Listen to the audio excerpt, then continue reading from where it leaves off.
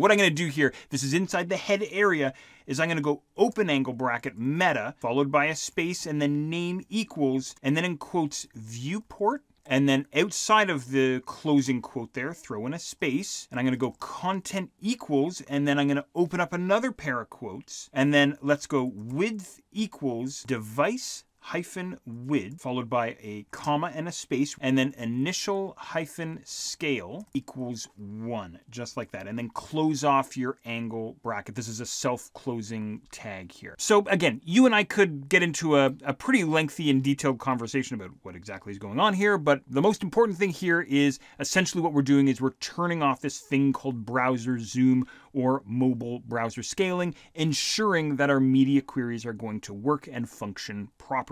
What's the second step? Well, the second step is going to be to establish our media query breakpoints. And what I'm going to do here, and I should have mentioned this earlier, is I'm going to build everything here with you inside of an internal style sheet. The first thing that I'm going to do here is I'm going to blow out my default browser margins here. So I'm just going to type in an asterisk here and then a pair of curly braces, and I'm going to say margin full colon space 0 followed by a semicolon. No big deal. This is something that I do all the time. The next thing that I'm going to do is I'm going to go and set up body rule here. So body and then a pair of squiggly brackets, and I'm going to say background, and I'm going to use my RGBA color value. And here's what I'm going to specify. I'm going to go 255, 0, 0, 0.25. Now, as soon as I save up my file, there's Chrome previewing what I've done. Now, what we're going to do next is we're going to go and establish our media query. So I'm going to type in an @ symbol. This is how we do it.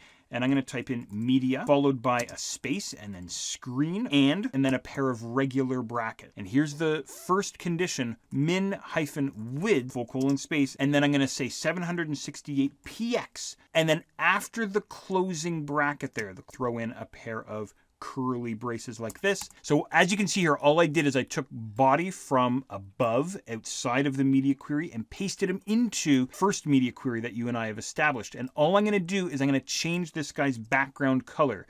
What I'm going to do next is I'm going to grab the media query that we just inserted and the body rule, and I'm going to copy that. And then what I'll do is I'll paste just below. And what you and I are going to do is go and set up a second intentional media query. But I'm going to change this to 1200 pixels. Change his background color as well, okay? Let's save up our work. We see a change inside Chrome. As a matter of fact, if I scale my browser window wider, we get kind of this purplish color. If I scale down, there's green. If I continue scaling down, that's what we get. Okay,